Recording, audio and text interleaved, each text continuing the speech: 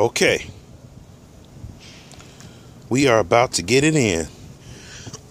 Okay, this is Lewis Thomas with Matthew Carpenter's series, and we're going to jump right into it.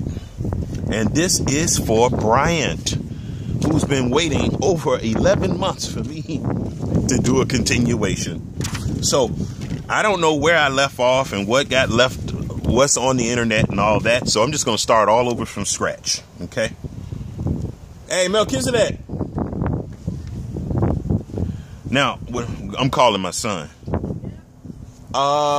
Give me a pencil with an eraser on it, just in case I make some mistakes. Now, what I want to show you is how that I get this thing going. All right. Figuring out the roof on paper and with math. Okay, that's what we want to do this with. It's all kind of hodgepodge ways to figure out roofs, but I don't like that because I'm a professional. Now there's sometimes that you have to use hodgepodge ways to do things because of certain framing situations, and you just can't use math, because it might be an addition, it might be an old structure, the structure might not be the pitch it's supposed to be. So it's a lot of different variables and different techniques that you have to use. So without further ado, let's jump right into this. Now I'm going to show you how I figure a mixed pitch roof.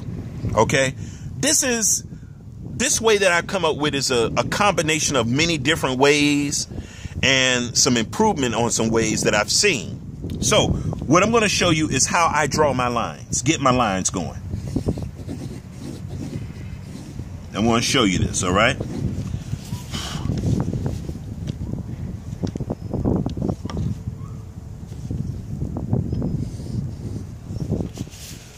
So you're just going to make a right angle triangle, okay? A reasonable right angle triangle. Now watch this. Look what I do with this line here.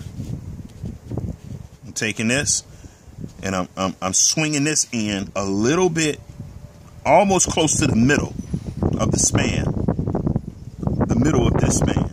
Okay, and then I'm drawing a line down. You see?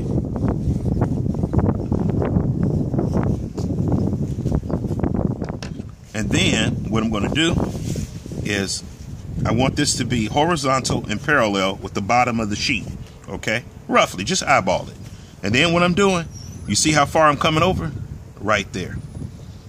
Then what I do is I connect this up to here. Then what I do is connect this to here. This to here. And connect this to here. All right.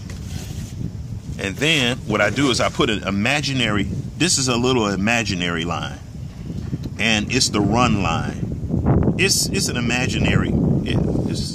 I like doing this line here. It's not to the theory of what I'm drawing, but you'll get the idea once you go in here. Good. It's chilly out here today, and I wanted good sunlight. And this is April, the 22nd or something like that. And so I'm drawing another little triangle in here. You can tell that. You see it's nice and parallel with the base here. Now, this triangle here, this raised triangle, and it's raised up from this one here. This represents the difference in the plate height. Okay?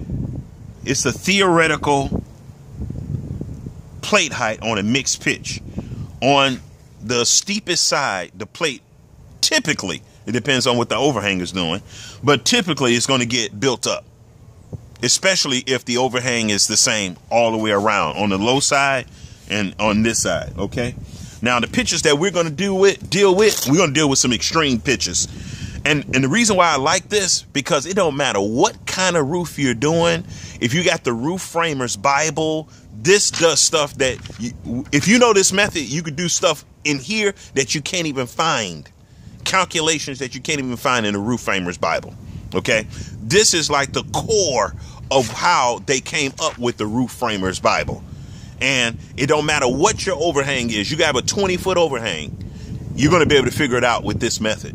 Okay, it don't matter what the overhang. You could be 20 feet on one side and a foot on the